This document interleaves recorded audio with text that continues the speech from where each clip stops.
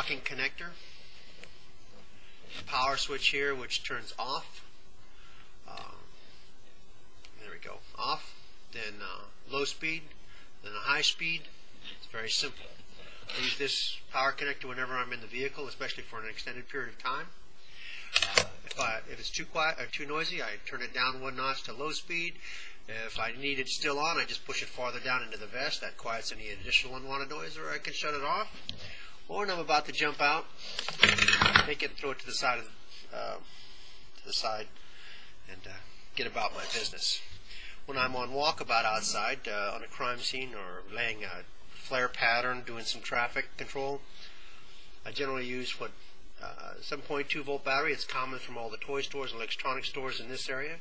I've also personally called toy shops and electronic shops in England, Israel, and Australia. All the capitalist countries, they like these batteries. They go on sale often during the holidays. Again, I prefer the nickel metal hydride, which is what this one is. You can also use the nickel cadmium. I don't prefer those because of the charging problem that they have, memory charging problems. But a good quality battery should last you anywhere from 6 to 8 hours normally of continuous runtime. Longer if you give the battery a rest at about every hour. I shut mine off for about 10 or 15 minutes depending. This says for the operating instructions, I put the simple instruction in so that you place the unit so that the air blows down into the vest area. You can, in my case, I usually wear a concealed vest, so I put it down through the neck. You can also put it through the side openings here, or for those of us with the short hair, it's a very simple process to insert it down the back. Down the back takes a little bit of getting used to, but you know, when I have sweat running down my spine, I find that that's quite preferable. Anyway, I would suggest if you're using one, give that a try. You'll probably like it. You position the cooling unit as needed. You connect the power to the unit. You check to make sure 7.2 volt maximum output, not fan around inside your vest is needed, like I said before. Left, right, up, down, whatever's necessary to help you cool, because it provides the local area cooling, and one spot may get hotter than the other. It does make your working in my vest more tolerable, but it is just a ventilator. It won't solve all of your overheating problems, but it does help a lot. Environments.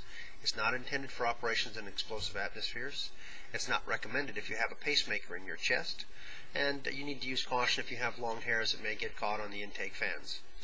But that won't harm your fan motors. They're designed that you could full power and shove a pencil in there and stop the blades, and it won't bother the motors at all. It can stay there all day till your batteries run out, or you decide to turn it off, pull the pencil out. It won't harm the motors at all. But again, these fans do not spark. There's virtually no electromagnetic output. You can turn it off if needed, take it out. The main plastic body is made from U.S. military specification plastic. It takes me a lot to do that, but you've seen the ballistic test in there. It stands up pretty well. You can try this in alternate methods. You can put it in your boots, your pockets. You can use it as a hair dryer if you want. I have several different fans assemblies that I make up. They put out various airflows. I prefer the single fan for the northern half of the United States. I'm here in Central California, so a single fan works very well for me. I have a lot of folks who are using the double fan down in southern Arizona, and nice gentleman, he says he's on patrol in Texas. He may want a double wide fan with double motors on it, he thinks. But again, the more airflow means more noise. You have to understand that's a normal function of the fan operation and airflow. You can turn it down or shut it off if you need to. I made one for an Army guy, a tank driver. He didn't care how loud it was because nobody was going to hear it anyways. When I'm out on a crime scene, out there in the middle of the highway, nobody hears it out there, or nobody cares. When I'm inside the courtroom, I have lower airflow fans that are very, very quiet, but they don't put out very much air either. And then again, I don't need very much air inside the building. So think of where you are, how hot your environment is, what you're doing, how much noise you want to tolerate, and you can contact me at p4gotcha@msn.com. We'll figure something that'll work for you. And in closing, I wanted to say that these are, for all purposes, experimental pre-production models. Some of these are field test models, been used or field tested at one point. So we'll call these remanufactured. All the electric fan motors are new. Give me a call. Check them out on eBay under Body Armor Cooling Fans. P4Gotcha at msn.com.